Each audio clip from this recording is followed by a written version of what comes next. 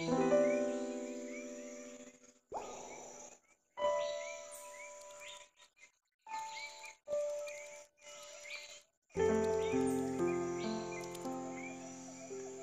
a time when forests and natural habitats are apparently being forced to make way for mining companies, we are looking at an iron ore mine that has made way for nature. This is Sankalim, one of the richest iron ore mines till 1990.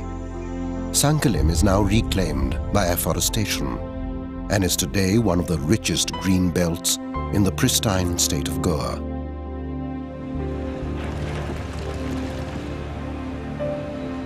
The truth is, iron ore earns Goa more foreign exchange than does its flourishing tourist trade.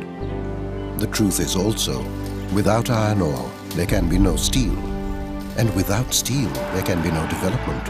In fact, everything we see around us today, whether it's roads, bridges, railways, airports, ports, or even alternative means of power, need iron and steel.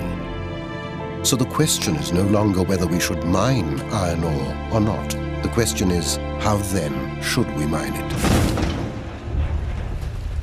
There is one company in India which seems to be doing things in perfect harmony with the needs of man and Mother Nature.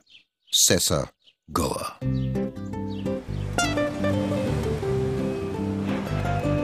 For a company whose name can't be detached from the state of its origin, predictably enough, it all starts with the land.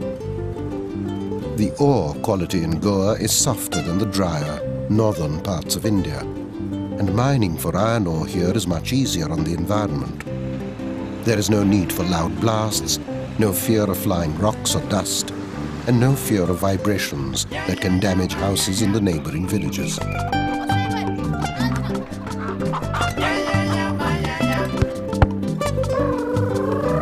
In fact, this is not the kind of laterite soil the regular mining company digs into.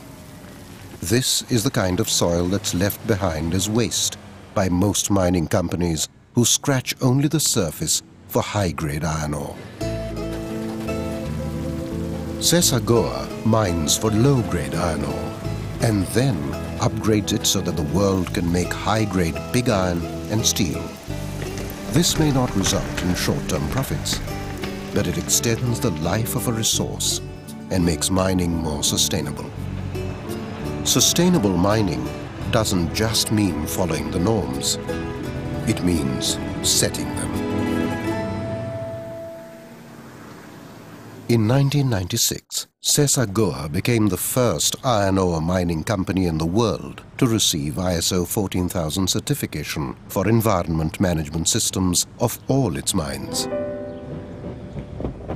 In the year 2000, it pioneered the use of geotextiles for controlling erosion in waste dumps, a process which is now being followed by the rest of the mining industry in India.